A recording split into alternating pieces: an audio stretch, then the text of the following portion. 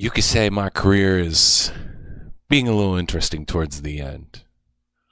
Signing a deal with Miami, then being bounced out after that, even though signing a 2-year deal, they bought out my contract and said I'm a free agent. My beautiful wife retired from the WNBA, winning a couple more championships and whatnot. And then the Indiana Pacers signed me. But it didn't last long, as they were trying to go all in, and then it didn't go so well, to the point where they traded me to the Philadelphia 76ers, kind of a hometown team. And my role was different in Philadelphia. I wasn't the guy anymore. You see, the Sixers are coming off back-to-back NBA titles with Jackson Newton, a young up-and-coming guard. I knew I wasn't the hot man in town anymore, but being a savvy vet, the Sixers told me, hey, you're going to be our sixth man, seventh man coming off the bench, being our best bench guy, but more importantly, mentoring Jackson, telling him how to do the ropes, how to be an NBA pro. Plus, chasing a ring, I didn't think it was bad at all. So I figured, why not end my career where I wanted to go, where my brother, my dad, loved the Sixers, grew up playing in the same arena. To me, it was a surreal moment, and hopefully I could end my career on top as an NBA champ. Even after Dwayne got traded, they lost to the Cavs, who apparently have someone really good. Yeah, alright, well, that kind of sucks, because he basically went to do his thing. Look at that. Pablo Banchero retires, Jalen Duren, Manuel Santiago, former teammate and draftee of Dwayne as well. He finally retired, and he's finally kicking it. 5-time champ, 10-time All-Star. I hope he's a Hall of Famer. Mr. John Mayer won a couple of picks after as well. Yeah, no one too crazy. Staff, Steve Kerr finally did. Pablo Banchero and Manuel Santiago, Hall of Famers.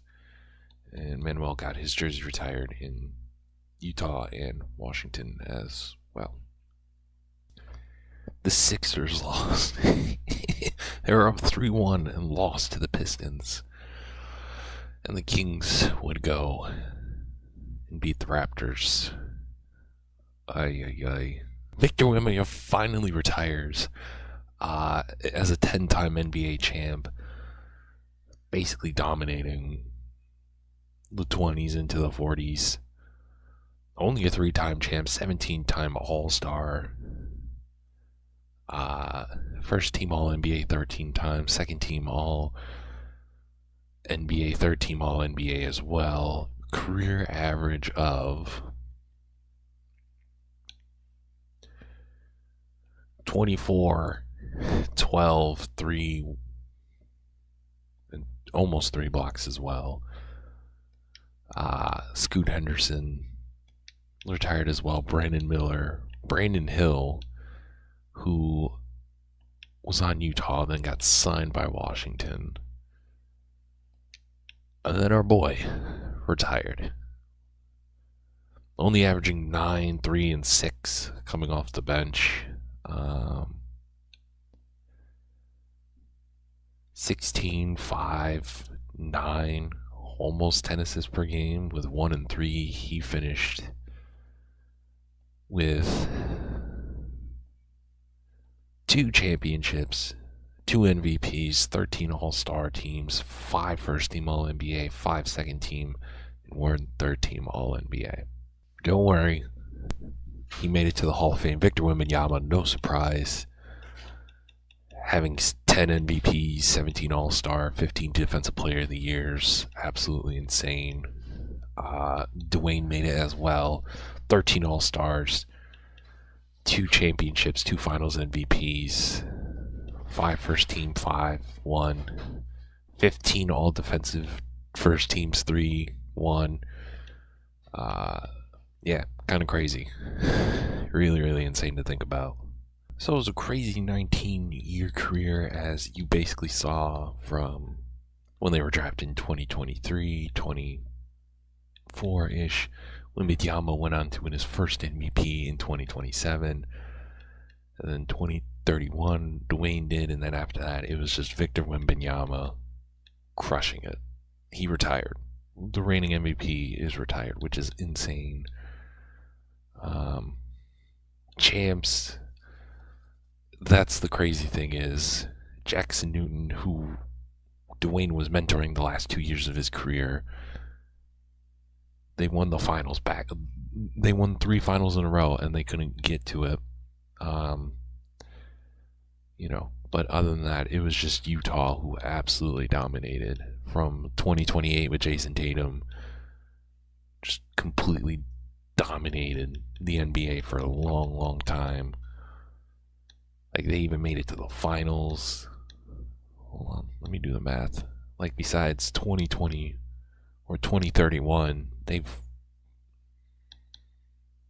1, 2, 3, 4, 5, 6, 7, 8, 9, 10, 11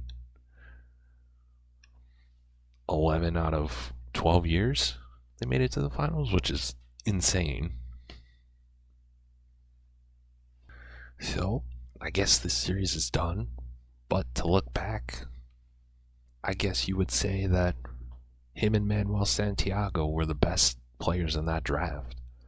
They had the most success in terms of MVPs, championships, all-stars, and they made also the Hall of Fame. Meanwhile, the first 2 picks before Dwayne didn't even make the Hall of Fame. One got his jersey retired, but that's basically it.